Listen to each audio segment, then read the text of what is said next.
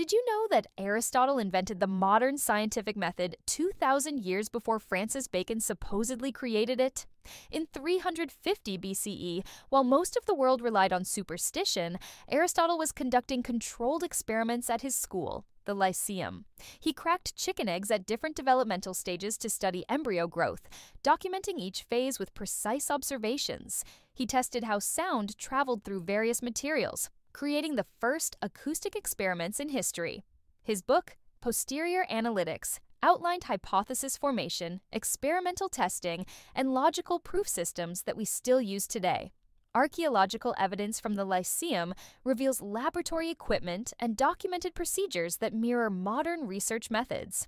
He even established the first peer review system, where students defended their findings before panels of scholars. The Renaissance scientific revolution wasn't an invention, it was actually a rediscovery of ancient Greek methodology. Everything we credit to Bacon, Galileo, and Newton was already being practiced in ancient Athens. The foundation of modern science was built 23 centuries ago by one brilliant philosopher.